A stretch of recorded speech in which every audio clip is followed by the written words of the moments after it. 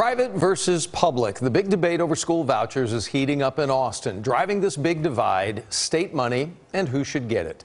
Andrea Lucia exploring the issue today and the conflicting measures being passed by both the House and the Senate.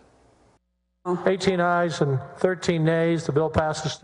As the Texas Senate yesterday voted to create a school voucher program, the Texas House. There have been 86 ayes and 52 nays. The amendment's adopted. Moved in the opposite direction. These are public funds for public schools. It passed a budget explicitly prohibiting the use of state money for school vouchers. I'm still worried a little bit that it could get passed. Blaine Blanford, who has 2 children in Plano ISD, isn't sure where things stand now, but worries vouchers would hurt the state's most vulnerable families. I don't know that it's going to be enough to even cover the entire tuition, so it's still really only benefiting middle-class families, and it's taking money away from the schools who are already strapped for cash.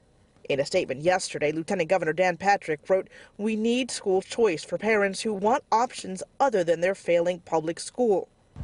Patrick and the governor have both argued forcefully that vouchers empower parents, but they're facing opposition from more than just Democrats. In rural Texas, public schools are often the only schools and have strong community support. The Democrats and those rural Republicans, 24 or so of them, will likely stick together. SMU political professor Cal Gilson says the Texas House has historically opposed vouchers.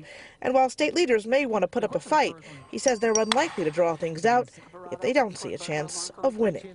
If people are locked in place, then there's no reason that Abbott and Patrick would want to get beat again in a special session. Andrea Lucia, CBS News, Texas.